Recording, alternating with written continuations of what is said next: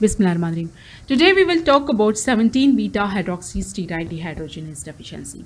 We have already discussed some other disorders of sex development like Turner syndrome, Savard syndrome, 5-alpha reductase deficiency, and you can find their links in the I button in the top right corner of this video. Let us talk about the etiology and pathophysiology of this disorder.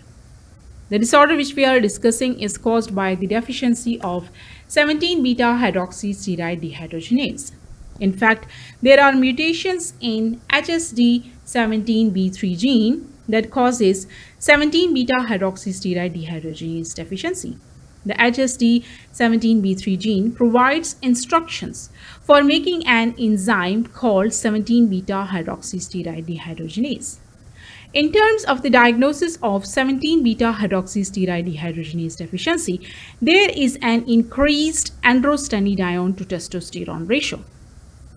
This enzyme is active in testes, where it helps to produce testosterone from a weaker precursor androgen called androstenedione.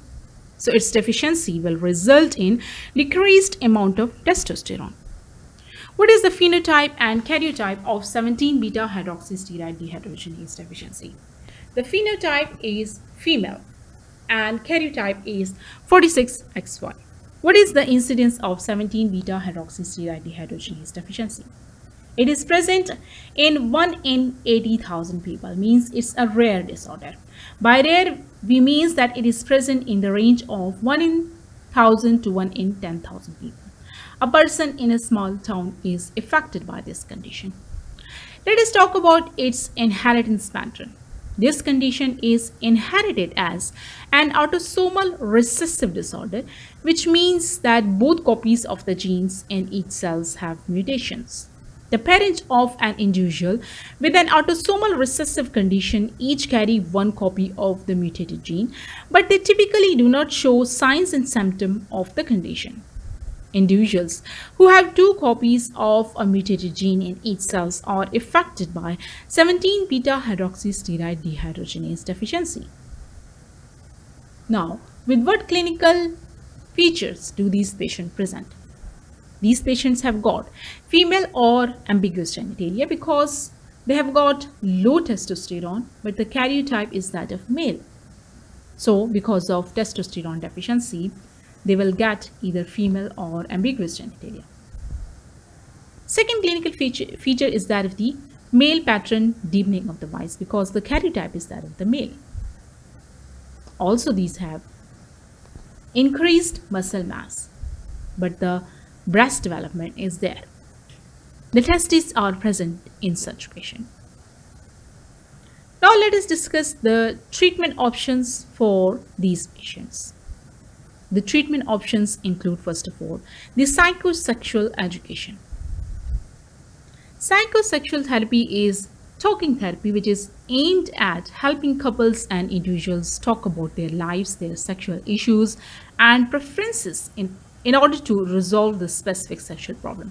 Some people refer to this as the sex therapy. Second line of management is that of the open and frank discussion. This education should include an open and frank discussion of what is known and what is not known about the long-term effects of gender assignment, including gender identity, gender role, and sexual satisfaction. So we should have an open and frank discussion about all these issues with the patient. Third is that of the multidisciplinary team approach. These discussions need to begin as soon as the patient is discovered to have ambiguous genitalia and is ideally performed by a multidisciplinary team that include representation from pediatric endocrinology, pediatric urology or surgery, genetics and mental health. So with these team of doctor, we should discuss the complete management of a patient along with discussion with the patient as well. Last line of management is that of the surgical management in the form of gonadectomy. The individuals with 17-beta hydroxysteroid dehydrogenase deficiency have an intermediate risk of germ cells malignancy. The management of 17-beta hydroxysteroid dehydrogenase deficiency can consist, according to one source, of the elimination of gonads prior to puberty, in turn halting masculinization. So that was all about 17-beta hydroxysteroid dehydrogenase deficiency. Thank you so much. Subscribe our channel on Ops and Gynae. Allah Hafiz.